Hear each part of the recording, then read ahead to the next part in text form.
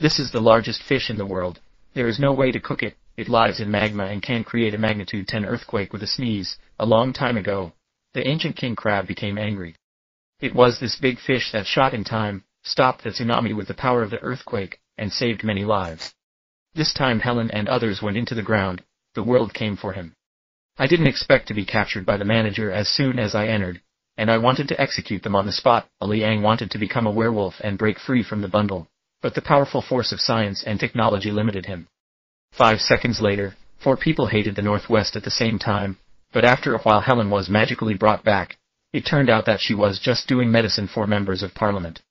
Helen guessed that the world should rely on underground magma to provide energy, but there must be something wrong with the frequent earthquakes recently, and they can't solve it. He came to help. The manager released Jack Washu and others and showed them to him. It turns out that the largest fish in the world is their guardian. They call it Kunpan. But now he suddenly doesn't move. Helen studies monsters every day and finds Kunpan's back injury at a glance.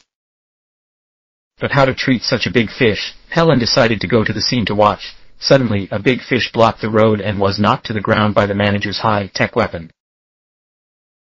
He also found Kunpan's back injury. But this is not the real reason why he is about to die. They came to Kunpan with ropes and cut his skin with a laser knife to kill him. I didn't expect the parasite to be invisible, but it could and defeat the sea. I caught him with one hand and threw him directly into the magma. The monster could continue to work.